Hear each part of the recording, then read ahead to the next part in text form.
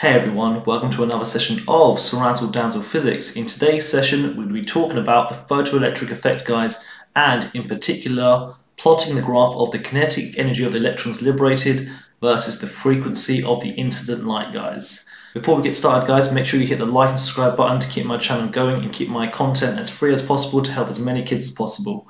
Okay, so let's get straight into it. But obviously, we need a quick recap on the ideas of the photoelectric effect. So let's do that first. Alright, so here is our recap. As you can see, we have our Einsteins Photoelectric equation. We've got HF is equal to phi plus EK. If you've forgotten what all those bits stand for, I'm going to define them right now. So HF stands for the energy of the incoming photon. Let's put that down. There we go. So HF is equal to the energy of the incoming photon. And as you can see, we've got the formula. The energy of the photon is given by H times by F, where H is the Planck's constant, which is 6.3 times by 10 to the minus 34 joule seconds. And F is obviously the frequency of the light you're shining. So phi, this bit over here, this stands for the work function. So phi, this stands for the work function. And if you've forgotten what the work function is, the work function is simply the energy required to liberate the electron from its bound state. Let's put that down. There we go. So energy required to liberate the electron from the bound state, and phi is constant per material. So different metals will have a different value of the work function, guys. Next one, EK. So this bit over here corresponds to the kinetic energy of the electrons liberated. So let's put that down also. There we go. So EK is going to be the kinetic energy of the electrons liberated. So we've had a quick recap. HF is equal to phi plus the kinetic energy. From here, we're going to now plot a graph of the kinetic energy of the electron versus the frequency of the light and analyze it. So let's do it. Okay, so here it is. Look, on the y-axis, we've got the kinetic energy of the electrons liberated. That's why I've put EK. On the x-axis, I've got the frequency of the light here. Okay, from here, guys, what we're going to do is I'm going to put the electromagnetic spectrum on this axis here, on the x-axis, to help us with this problem. So we know that as you increase the frequency of the light, it goes from radio waves, microwaves, infrared radiation, visible light, ultraviolet, X-rays, gamma rays. So we're just going to put that down over here. I'll put it in short form. Radio waves, microwaves, infrared radiation, I'll put little dashes here, visible light, and then ultraviolet, X-rays, and then finally we're going to have gamma rays over here. Right, so from here, we should remember what happens in the photoelectric effect. Electrons are not liberated at any old frequency. It's only a certain frequency of light which will trigger the electrons to be liberated. When you've done your gold leaf experiment, you should be able to remember that it is ultraviolet light which starts the liberation of the electrons. So ultraviolet light will start to have the electrons being liberated. Now from here, obviously if you increase the frequency of the light, what's going to happen? Well, look at the formula. HF is equal to phi plus EK. Well, if you keep on increasing the frequency, so I'm going to put a little arrow here to show you, if I keep increasing the frequency, you're going to have a greater amount of energy of the photon. And therefore, when you subtract phi from it, the work function, the kinetic energy will get larger. Because don't forget, phi is constant. So let's put that down. Phi is a constant. So logically, as you increase the energy of the photon more and more as you increase the frequency, therefore the kinetic energy will increase. So from this point, if you were to shine a light of a greater frequency, the kinetic energy will increase. So look, X-rays, it will go up. And obviously if I put gamma, the energy of the photon is now greater. Subtracting phi, I'm left over with a greater amount of kinetic energy. And that's the reason why the graph goes up like this.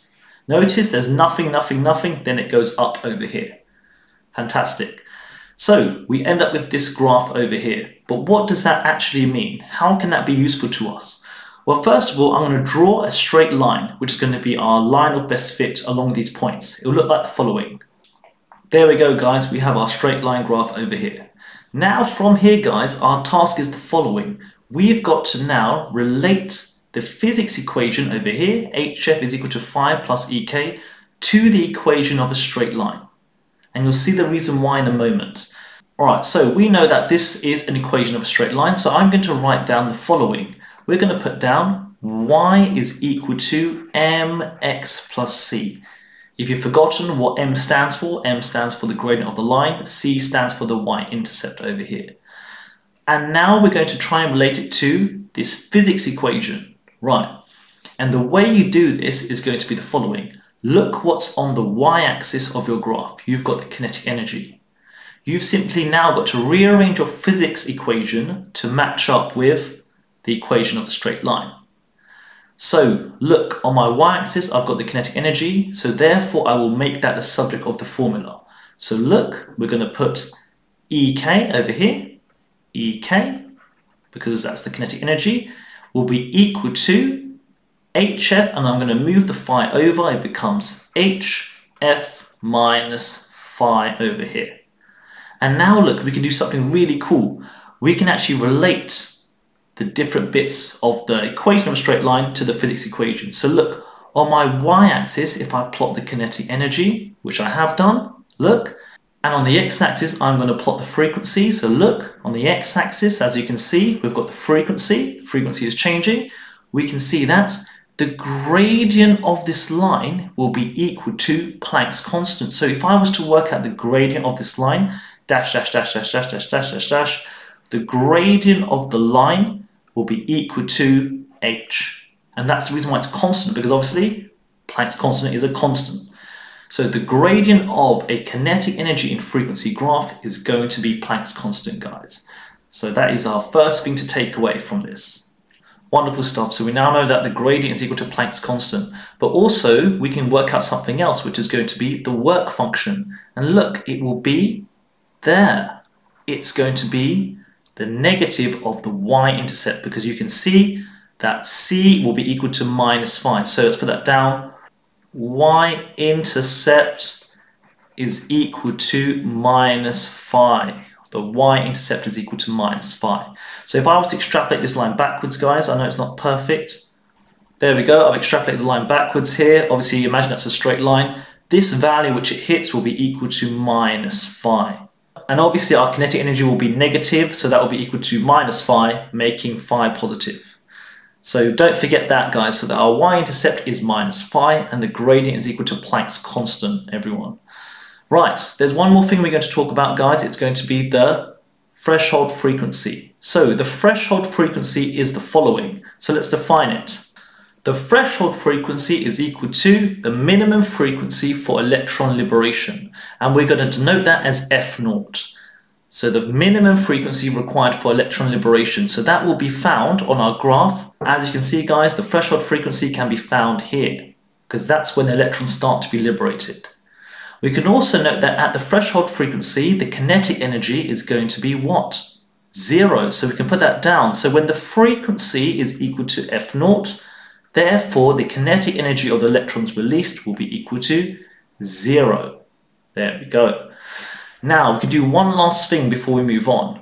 We can then plug this into our formula here. So we know that HF is equal to phi plus EK. Yes? Right. Now, from here, we know that when the F is equal to F0, so look at the threshold frequency, I've replaced F with F0, that will be equal to phi, and the kinetic energy is now 0, so plus 0. As you can see, guys, this will lead us to the full expression of HF0 is equal to phi. So if you were to take Planck's constant, times it by the threshold frequency, it will be equal to the work function. That's going to be our next formula. Here we go. Wonderful stuff. So now, guys, look, we've been able to analyze the kinetic energy and frequency graph over here. So just a quick summary before we go on. First of all, when we plot the graph of kinetic energy versus frequency, we know it's a straight line graph going upwards only after a certain point. Obviously, you have to have the correct energy of the incoming photon for electrons to be liberated. Then all I'm going to do is relate the equation of a straight line to the physics equation. I simply rearrange the physics equation to make EK the subject. EK is equal to HF minus phi. And then simply I circled the different bits here and looked at what the gradient meant and what the y-intercept meant over here. We can see that when we circle it, we can see that the gradient of the line is Planck's constant and the y-intercept is equal to minus the work function. Fantastic stuff. And then I talked about the threshold frequency, which is the minimum frequency for electron liberation, which is obviously where it starts to go off, where the kinetic energy is 0. we're going to call the threshold frequency f0, and we can see that when the frequency is equal to f0, the kinetic energy is 0. Look, obviously it cuts the x-axis over here. Then the last expression I'm going to get is I'm going to take the photoelectric formula and I'm going to put in when f is equal to f0, ek is equal to 0, we can get another expression for the work function, which is h f0 is equal to phi. Okay, so I know it's quite difficult, quite a lot to take in, but make sure that you're familiar with taking the equation of a straight line and relating it to the physics equation. But obviously with more practice and the more you watch this, the better it will get. And that's it for another session of Ceerazzle Dazzle Physics. Make sure you hit the like and subscribe button to keep the channel going, and good luck in your studies. Take care. Goodbye.